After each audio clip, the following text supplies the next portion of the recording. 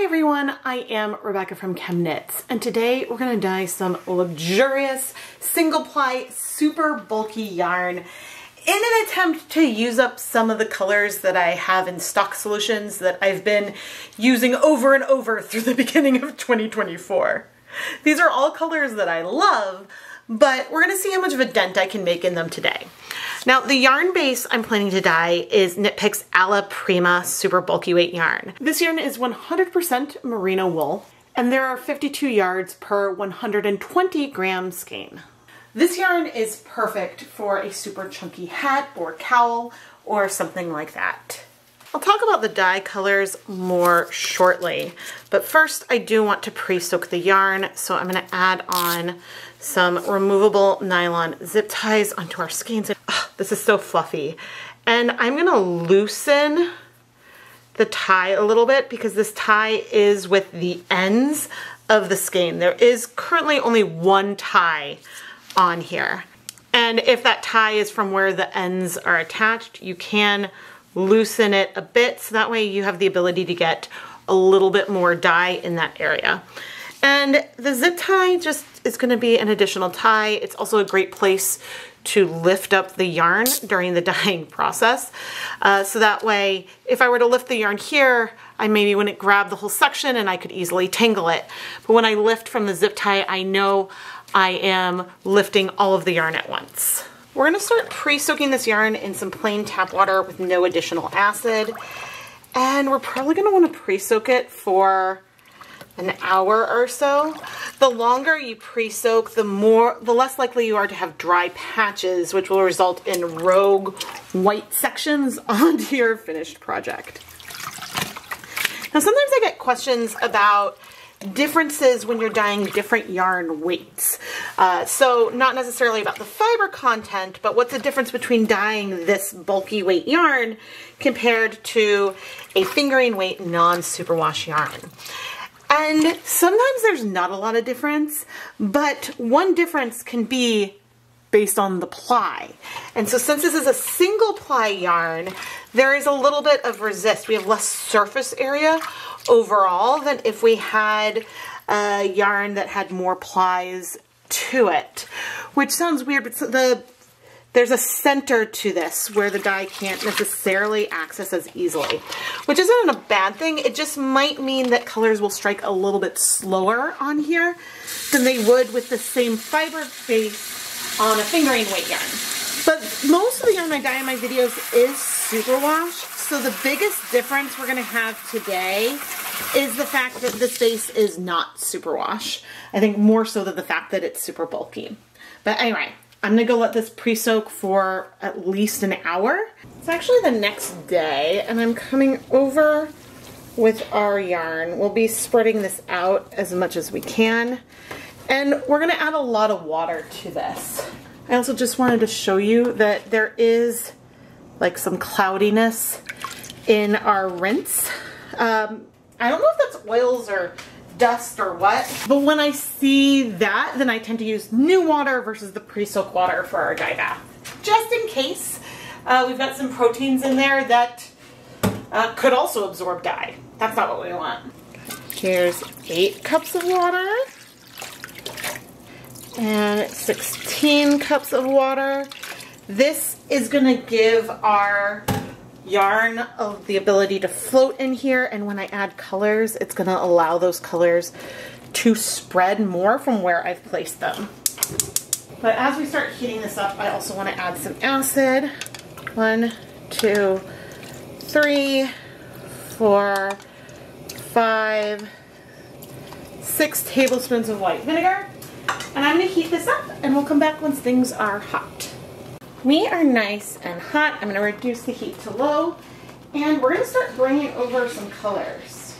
I'm bringing over concentrated color. This is about 30 milliliters of the Caribbean blue, and I'm pouring it on randomly-ish onto the 2 skeins. There will obviously be some differences, and this color in theory will spread out. It'll go beneath the surface and we will see it spread. Now we have a little bit of blue residue in here, which I'm going to leave as I bring over the next color, which is about 50 milliliters of some electric violet. Now, the thing with older dye stocks is that sometimes when time goes on, some of the color gets, oh, what's a good word for it? May crash out of solution. And so there was at least one time when I saw things change. The color like change as we went towards the bottom of what we had mixed. The color got more concentrated. And so that's not a bad thing necessarily, but what it means is that even though one can assume that with 50 milliliters of electric violet, I'm adding 0.5 grams of dye, because these are 1% stock solutions with 1 gram of dye per 100 milliliters of liquid, we don't know necessarily for sure, but by measuring the amount of dye before I pour it on, I know that I'm not going to be adding too much. Okay, next up is royal purple, which is a different purple from electric violet. They may look a little similar, but the royal purple is deeper and overall less bright, but I will say actually right now it's hard to tell which one is which. You can see these colors spreading out some already though. The darkness that we had on top is getting lighter as these colors are sinking in. Okay, next up is midnight blue, which is a bit of a purpley blue, but I'm just pouring this in areas that have a little bit more white, trying to go onto both skeins a little bit at least. Where do I want to go? Let's go in here. Now from here, all I want to do is get a spoon and move it. And you can see how we have some more pinks here from that royal purple versus the electric violet, the way that those colors are settling.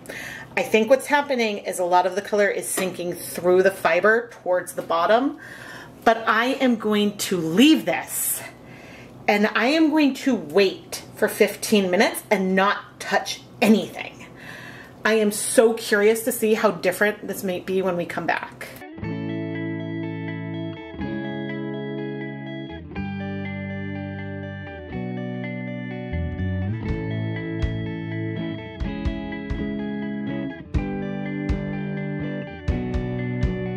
Well, that's actually a fair amount of change. Now, I can tell that in the water, yeah, we have a fair amount of color. Okay, so see right there locally it's cleared, but right here we have more pigment. And so I'm tempted to continue to let things sit for a little bit longer before, okay, because like right there locally it's cleared. Oh, this is so pretty, and we don't know what's happening beneath. I likely want to add more dye at some point.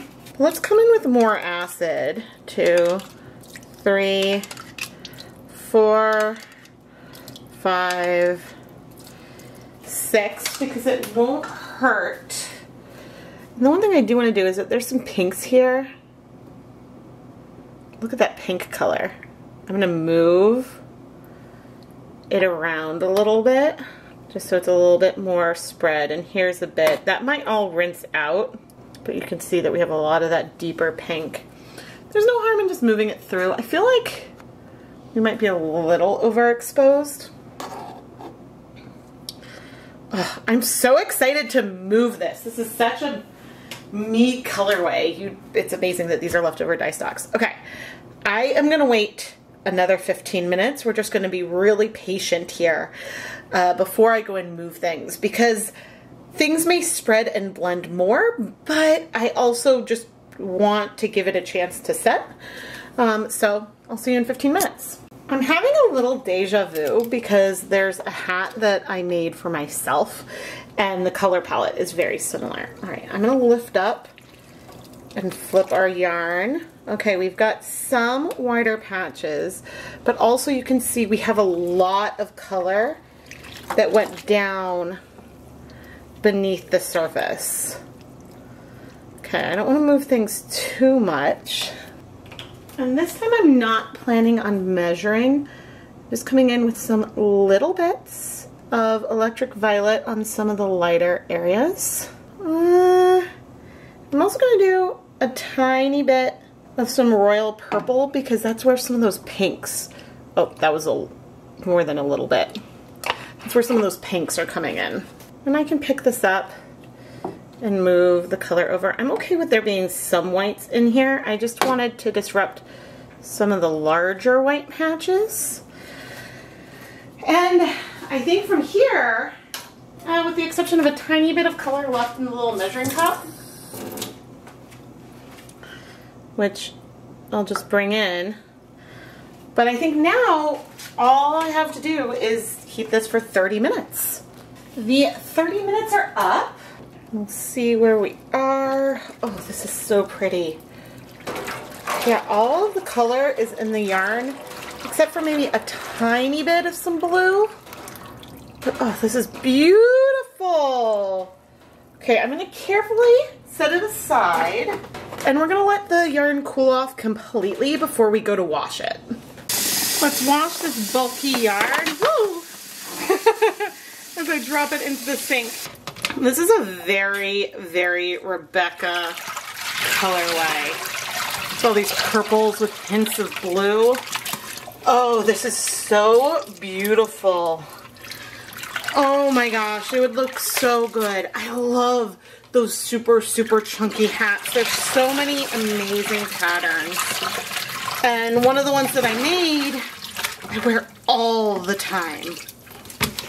And the thing that got me so excited about this yarn is that before this, Knit Picks didn't have a good, super bulky single ply yarn.